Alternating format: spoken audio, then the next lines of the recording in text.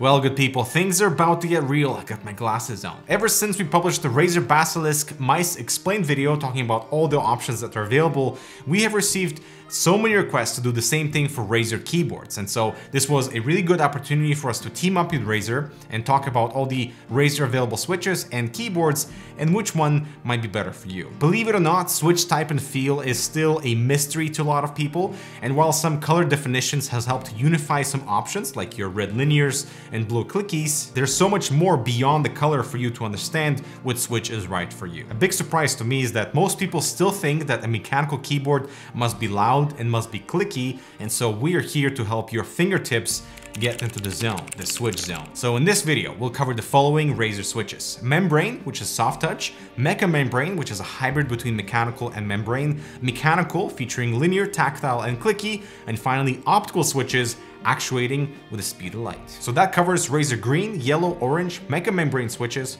purple optical, red optical linear, Gen 1 and Gen 2, and finally, the new analog options, which are super exciting. The new Pure Loop all-in-one coolers from Be Quiet have a doubly decoupled pump near the radiator for silent operation and flexibility for mounting, an elegant cooling block with pure white illumination, an accessible fill port on the radiator with liquid for future proofing, and Pure Wings 2 fans on the rad. Check it out below. Alright, so the first thing I want to cover are the most common terms used when talking about keyboard switches. So the actuation point is how far a key needs to travel downwards before a press is registered. Actuation force is the amount of pressure you need to use to get to that actuation point. If you combine high actuation point and low actuation force, you get what's called a fast switch. Travel distance is the total travel of the switch until you bottom out, and durability is measured in millions of clicks. Now, if you were to press one switch 5 times a second, for a year, you'd get to about 100 million clicks.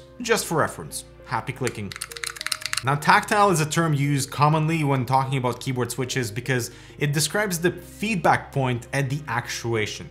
So it can be a clicky point, it could be a soft bump, but tactile as a term is used to describe the feedback. We have 3 main switch types. Clicky, that's when an actual clicky point happens at the actuation point. It's both audible and physical. Tactile is when we have a soft bump at the actuation point, and linear is when there's no feedback at all. It's just smooth all the way down. So let's start at the beginning with membrane switches. Everyone started with them eventually, right? It uses a thin rubberized material and conductive traces below to register a press. They're simpler to manufacture and then generally quieter with a soft and cushioned feel, and that's part of the Razer Sinosa family. Moving on to the Mecha-Membrane switches, and this is a really cool hybrid where Razer tried to bridge the gap between mechanical and membrane with their Mecha-Membrane switches. It has a rubberized dome for all that cushiness as you bottom out, but also a really satisfying crispy clicky point for additional feedback. This switch also comes with half-height keycaps for a low-profile keyboard, so the Razer Ornata family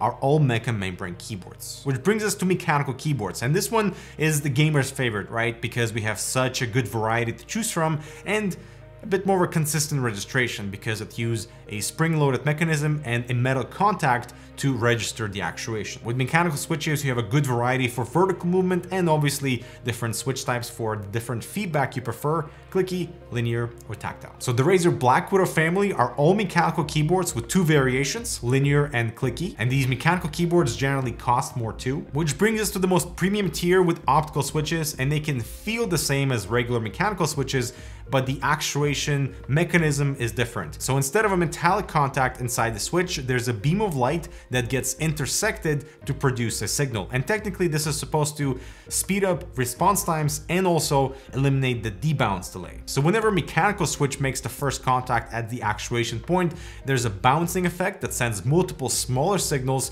before a signal is actually sent. And that time between the actuation and the signal is the debounce delay. And with optical switches, you eliminate that completely. So the Razer Huntsman falls into this optical category with 2 variations, clicky or linear, and this falls into Razer's premium switch and premium performance category, which is slightly more expensive, but still the Huntsman T, for example, the TKL model is incredibly well priced, and especially the 60% model with Gen 2 switches, which are incredible. And that leads us to the analog direction with the Tartarus Pro, which is the only keypad on the market right now to feature analog controls.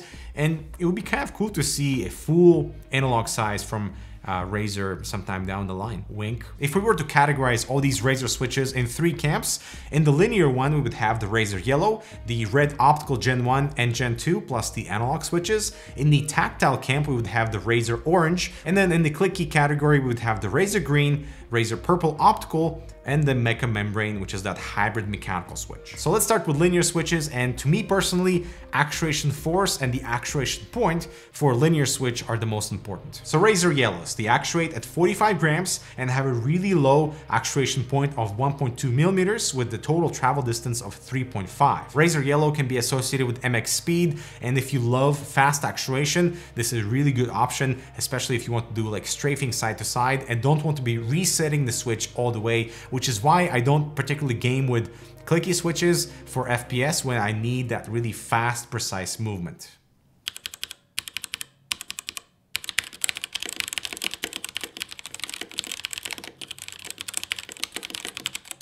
Then we get into the red optical linear switches from Razer, and they are one of my favorite linear switches. So the Gen 1s actuate at 40 grams, at a really fast actuation point of 1 millimeter and total travel distance of 3.5, while Gen 2 switches have gone up to the actuation force to 45 grams based on feedback from the community with a total travel distance of 3.5. With my experience on the Huntsman T with the Gen 1 switches, you really had to train your fingers to not accidentally depress the key, because at 40 grams, that is incredibly light, and the actuation point of only 1 millimeter, like you could blow in the switches and they would actuate. Not really, but that was like the comparison I used. With the Gen 2, they fixed that whole weight, so you had to actually apply a little bit of force, unlike before. Really appreciate the upgrades here. Alongside, we had silicone dampeners that were applied to each switch, and also everything was lubed, giving you much smoother and pleasant travel distance across the entire range. And also,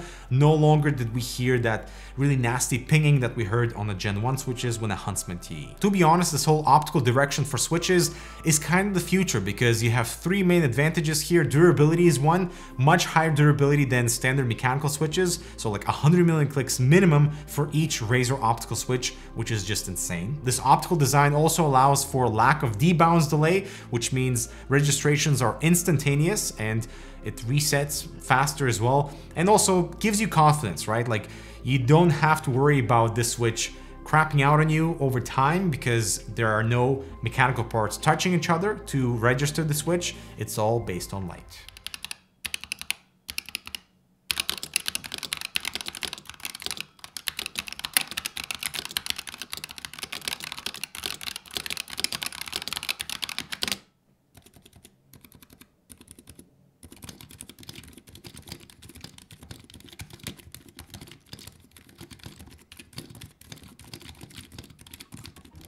Which leads us to Razer analog optical switches on the Tartarus Pro, and hopefully on other keyboard products in the future. And this is a really unique switch for many reasons. Number one is that you don't have a set actuation point. This is a really cool way to mimic joystick controls for driving games, or where you want a little bit more precision. So not just go and stop, but have a bit of that like threshold of like speeding up and slowing down. In the software, you can actually set where the actuation happens along the entire distance of your travel. This opens up so many opportunities for really cool customization for your playstyle. So for example, setting 2 actuation points depending on the distance and the travel distance of the switch. So for example, at 1.2 millimeters, you take out a grenade, but when you bottom out, you can throw that grenade. And if you decide not to throw it, you just don't fully bottom out. And that opens up a lot of possibilities to create certain macros. And that does require finger readjustment and totally new finger memory, because I feel like for keyboards, we know zeros and ones, right? You either actuate or you don't. And so you have to retrain your fingers to be able to detect those multiple actuation points. It sounds really cool, but it does require a lot of training as well. I will admit that the whole dual step actuation is super interesting and unique. I'm sure that many people will take advantage of it properly, but for my playstyle, I can't get my WASD area retrained to utilize the dual step actuation. I'd rather use a macro or just Keep it simple. Moving on to the tactile category. This one's pretty straightforward because Razer only offers a single switch, which is the Razer Orange switch. And this one's supposed to be in the silent and tactile category. It actuates at 45 grams. The actuation point is at 1.9 millimeters and full travel distance of 4 millimeters. Now, tactile switches are a really good hybrid if you don't want the full linear response and you don't particularly want the full crispy clicky point either. So the tactile point with the orange switches is quite soft. I prefer tactile switches for typing first, then gaming. Just if you're a touch typist, you can just depress that soft point without having to fully bottom out. The sound profile with the orange switches is also slightly more dampened than what you hear with linears.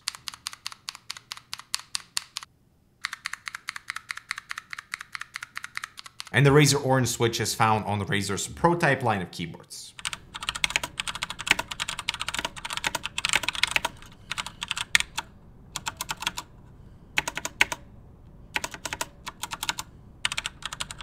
And finally, for the clicky category, this one's exciting because most people who choose that route are looking for certain things when it comes to the clicky point. Is it sharp? Is it light? Is it loud? Is it crispy? As I mentioned before, the Razer Green is one of my favorite clicky switches with 50 grams of actuation force, of 1.9 millimeter actuation point, and 4 millimeters of travel distance. I like the switch because it's not too loud, the clicky point is quite crispy, and it's also not too heavy either. So like the amount of force you need to pass the clicky point.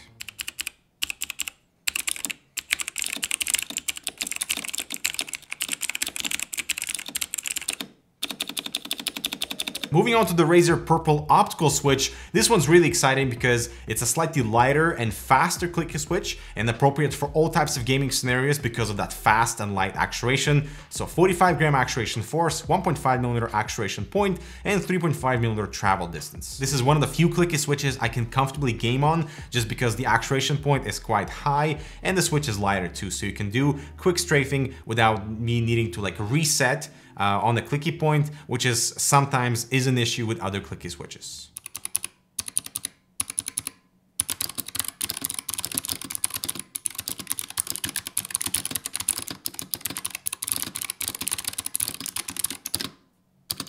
And finally, we have that hybrid of the Mecha-Membrane switch, which is also clicky, but it's super interesting because it has that mushy and relatively quiet bottoming out profile, but also with an almost instant clicky registration because of a really high actuation point. Despite the clicky point being there just for the feel of it, it's not actually when the switch actuates, I'm quite impressed at how nice it feels, and it almost mimics a true mechanical clicky switch, while also surprisingly offering 80 million click durability, just like on the other mechanical switches.